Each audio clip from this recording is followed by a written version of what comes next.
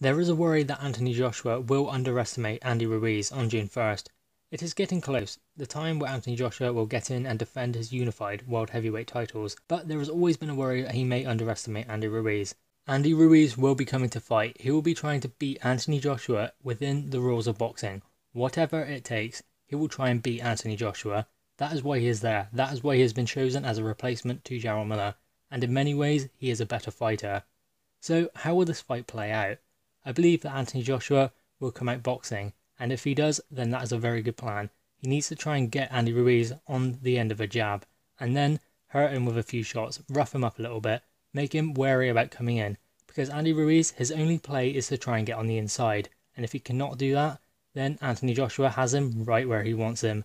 But that could be hairy in there for a few moments, because Andy Ruiz, he is very tricky, and if he can maneuver his way past Anthony Joshua's jab, then we're in uncharted territory, because Andy Ruiz can go to work on the inside. Something Anthony Joshua, he can do, but that is Andy Ruiz's game. That is how Andy Ruiz will have to fight Anthony Joshua in order to win. So Anthony Joshua needs to keep him away, sting him early, make him think twice about coming in, because then Anthony Joshua can break him down, because Andy Ruiz is not good fighting backwards. Not many fighters are, but most certainly Andy Ruiz, he's a come forward fighter, and if you can get him on the back foot, then it's going to be curtains.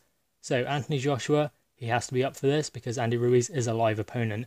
But still, I expect him to dispatch Andy Ruiz in fashion within the early rounds. I do not think that Anthony Joshua will be taking Andy Ruiz lightly, because he has been professional with every other opponent that he's got in there with. Every other fighter that he has fought, he has shown them the respect they deserve.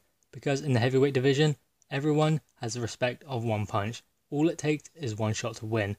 That is why it is so exciting, and why you can be so vulnerable in the heavyweight division, especially if you take other fighters and opponents lightly. We have seen it so many times before. But guys, what are your thoughts on the fight? Please drop your thoughts in the comments below, please like the video and subscribe for more content.